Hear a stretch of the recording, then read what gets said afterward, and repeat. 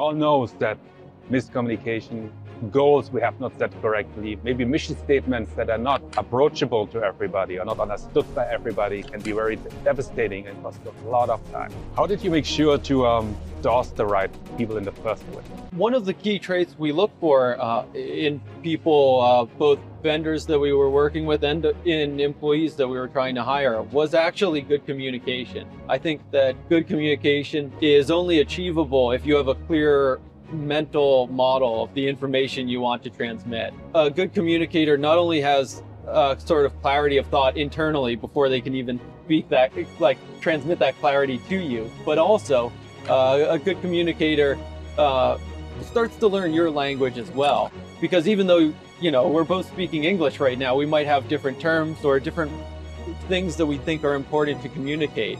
And to be speaking the same language is also to have a shared understanding of what is important, what's worth mentioning. And I think it's a very crucial point, not assuming, but understanding, clarifying, ensuring that everybody's on the same page, go the same direction, have the same goal.